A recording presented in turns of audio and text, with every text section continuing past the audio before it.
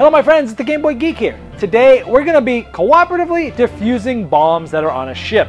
Now today we're going to go over just the rules of how to play Fuse. This is a 1 to 5 player. It is a timed game. It takes exactly 10 minutes from Renegade Games. Today we're going to do a rule school and show you how to play. Essentially you're going to be able to skip the rule book, watch this video, and dive right in. So let's take a look. Fuse is a cooperative game in real time that takes exactly 10 minutes to play, and you'll be trying to defuse as many bombs as you can.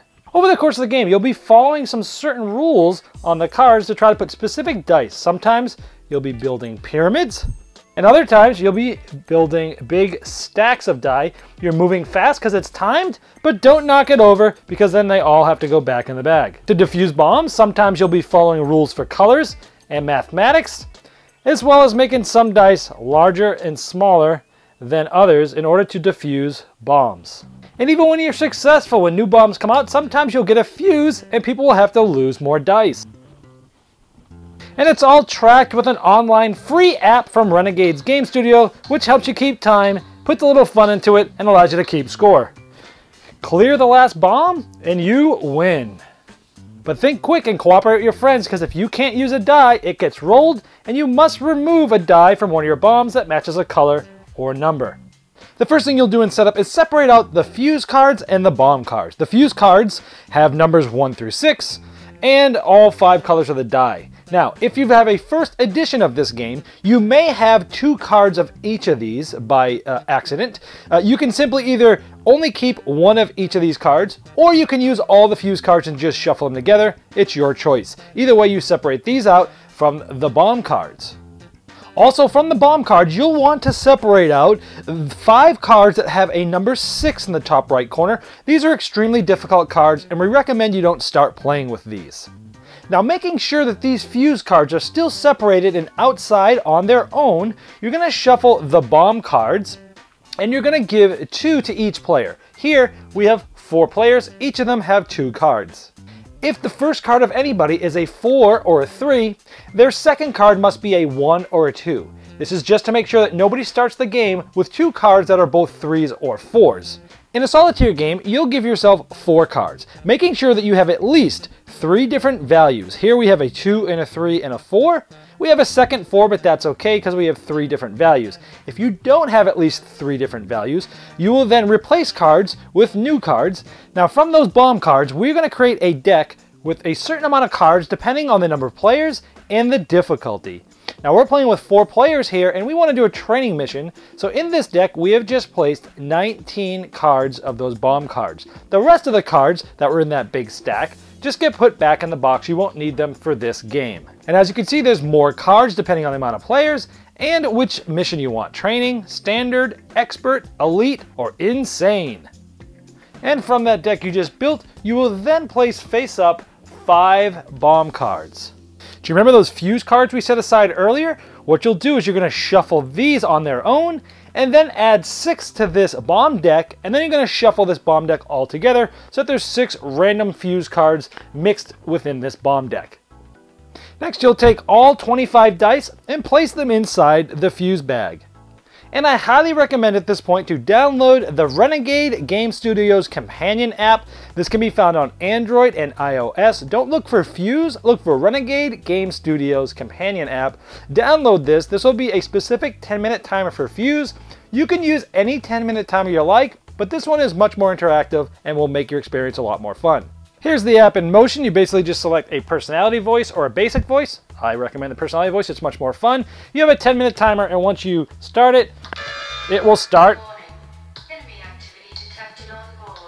10 minutes to total ship destruction. And it will continue to talk to you throughout, and you'll just keep this going. And this will run the entire time. If for some reason you need to pause it, you can do so. Now let's get into how a round works. Now Fuse is real time. It's played without stopping and through that 10-minute timer, and one person is going to have this bag, and they will take out the amount of dice equal to the amount of players, and this is for a 3 to 5 player game. They would take out, in this case, 4 dice, because we have 4 people, and they would roll them in front of everybody. Now, if they take out more dice than what's needed by accident, they throw them all back in the bag, and they deal up to the amount of players. So you can take out less if you want to be sure. Maybe you take out 2 at a time or 1 at a time, but you're trying to go as fast as you can. And again, since this is a 4-player game, we drew 4 die. If you're playing a 2-player game, there's an exception where you draw 4 dice, basically 2 per player, and in a solitaire game, you draw 3 dice. Now that the dice are there, all 4 players are talking about which dice they'd like to take or which of the dice are the only ones they could take, because each player has to take no more than 1 die and 1 die exactly, and that's with 3 to 5 players. So here every player has 2 bomb cards, and they're trying to figure out where to place them. And most cards don't matter which order you put them in, some of them do. In this case, they can put this in any order. This could be any color, number 5, any number yellow die, or exactly a green 2. And on the second card, this is sort of a pyramid. The bottom 2, you'd put the 6 of any color. The bottom right of the pyramid, you'd put a 5 of any color. And on top of the pyramid, you'd put a 4. So this one, you either have to play a 6 or a 5 first of any color, and that there. So from these dice, literally the only one that this person could place is this black 6, because they could place this here like this. So they say, hey, look guys, the only one I can place is the black 6. I'm going to place it there because they don't have a 5 here. There's not a 5. There's no yellow, and there's no green 2. So that's the only one they can place. And they'd really tell everyone, hey, I really need this. Well, this player also says, wow, the only die I could have used was a 6. So we're kind of in a tough spot because this guy could use a 6 of any color, a 5 of any color, or a 1 of any color. And this one, anytime you see a line going across, this means they're going to stack up on top of each other. And the order is, it has to be any yellow die, then a red, then a blue, and then a green.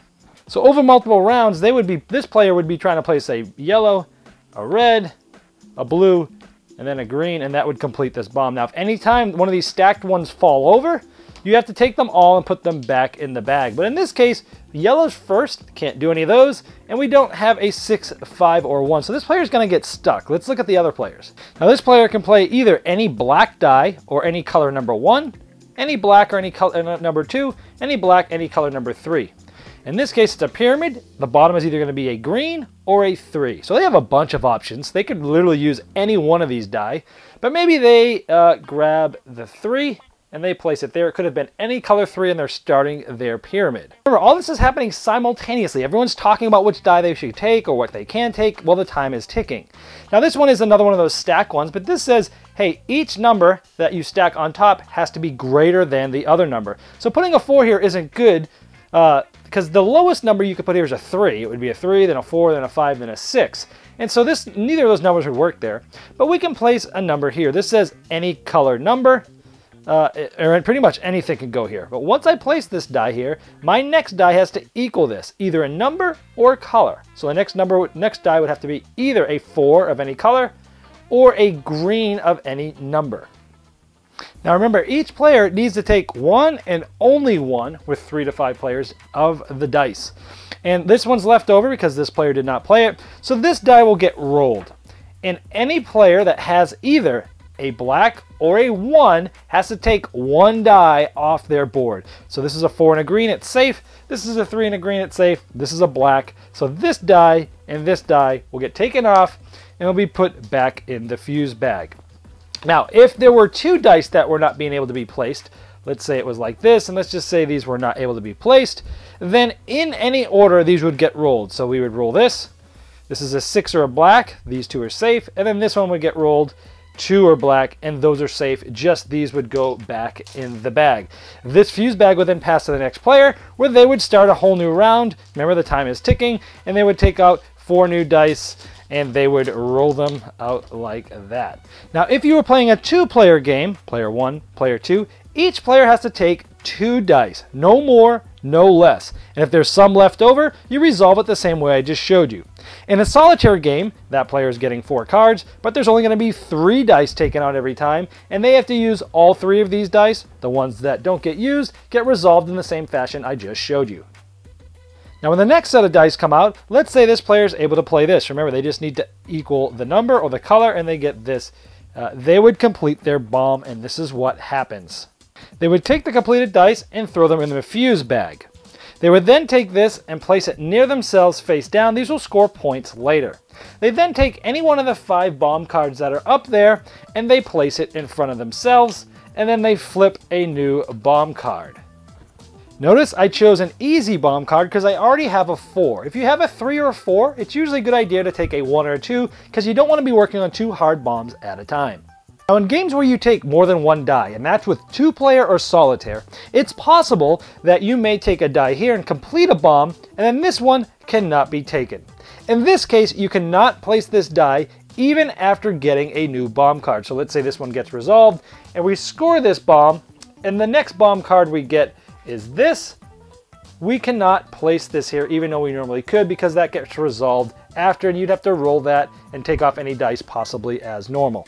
Now if when replacing the bomb card, one of these fuse cards comes up that we shuffled in at the beginning of the game, this gets resolved just as if a die was not able to be placed at the end of a round. So this, everybody has to remove a 2 if they can, 1, 2. And so here on the board we see this player would have to get rid of his 2, and this would go back in the fuse bag. If it were maybe they're all either numbers or they're colors, sometimes you'll have to get rid of a color. Everyone that can see a green one would get rid of it. So this player would have to get rid of his green 3 back in the fuse bag. Now let's say a 2 fuse came out. This player actually had played a 2 yellow on his pyramid, but a red die was on top of it. When the 2 comes out, it's only the dice you can see. So because all they can see is a 1 red, they would not need to get rid of the 2 below it. 2 players complete bombs at the same time, and one is resolving and bring out a fuse card. This would not affect a card that's just been completed. Normally you'd have to take off one of these 2 2s, but since this card was completed as well, these do not come off. This person can still resolve his completed bomb. Once a fuse card is resolved, just take it out of the side of the game. I'd say just place it next to the deck. These will score you points later, and then take another one. If it's another fuse card, resolve it again. Otherwise, that's the next bomb that's available for people to take. Sometimes you may screw up, and in this case, we see we need a yellow or a red die. Well, previously, this was supposed to be a red or a blue. This is blue or green. This one's correct, but later on, he just realizes that he put a wrong die here. If that happens, that player must take all these dice and put them back in the fuse bag and start over. This will continue till one of 2 things happens. You win, and how you do that is by clearing all the bombs. Now remember, there was a fuse deck here, but over the course of the game, we've emptied them all out, and there's only 2 middle bomb cards that people can take next. Let's say this player finishes this card, and they take this bomb. And let's say this player gets this card, and this happens. As soon as this is cleared, you win the game. You do not need to get rid of the 2 cards in front of you. You just need to clear all the bomb cards. Now, in the insane level of the game, which is the hardest, it makes you also clear all the cards that are in front of you to win the game. Or you'll lose by not clearing out all the bombs before the time expires.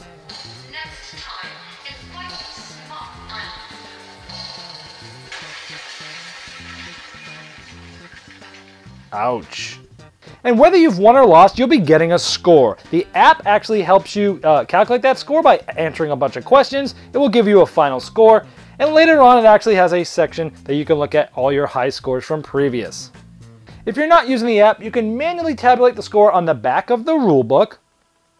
And if you're tabulating it manually, you'll get 10 points if you won.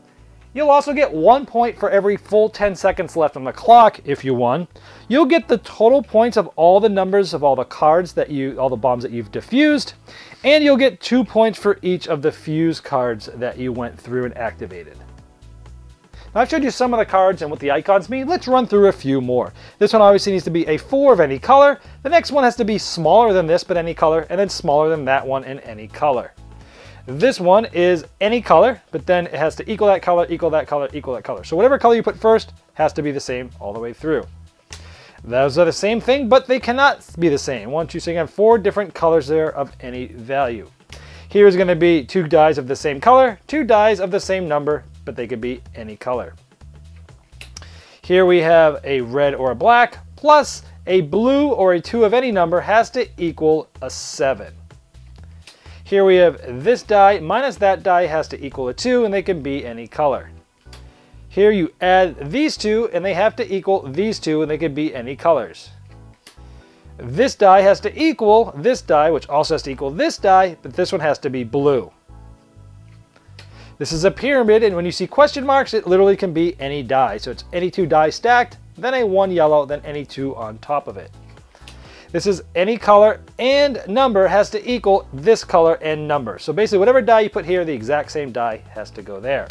And this one is you put any number and you put a number here, and this one has to be smaller than both of those numbers. Well, I hope that allowed you to dive right into the game, skipping the rule book. If you have any other questions, just go ahead and leave them here as comments. I'll do my best to answer them. We'll see you next time.